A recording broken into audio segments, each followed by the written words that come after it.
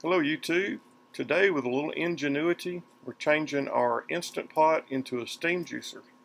I took a Fat Daddy-O's bundt pan, put it in the bottom, added my steamer basket on top with a funnel in the center.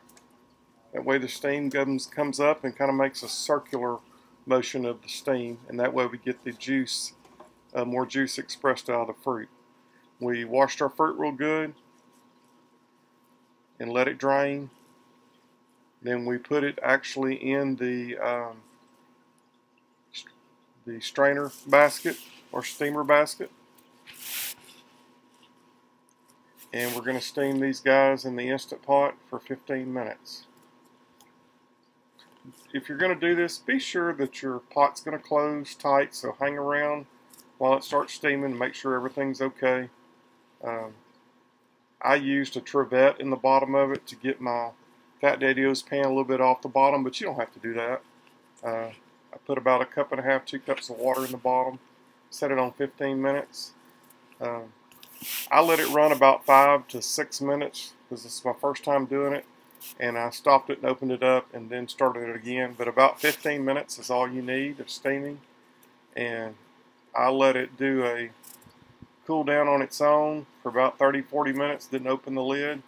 Came in, this is what we had left. As you can see, there's not that many grapes in there, and we're going to end up with a full pint of juice when it all is said and done.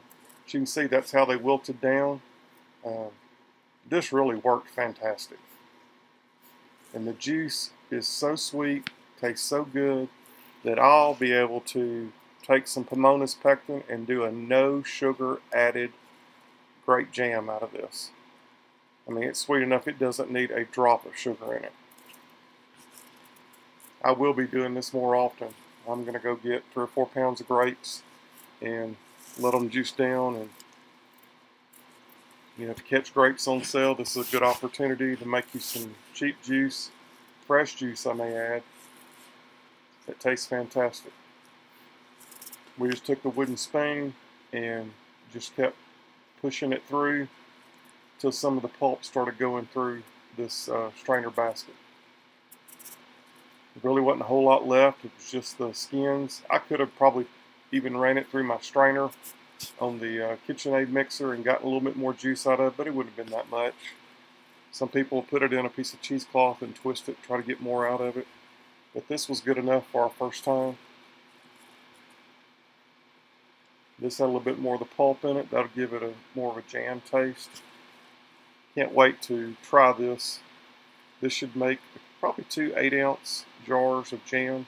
Because all we're going to do is bring it to a boil, add the Pomona's pectin. Hope you enjoyed the video. If you haven't joined our channel, do so. Click on those notification bells. Who knows, we may come up with another way to keep you from having to buy one more gadget in your kitchen.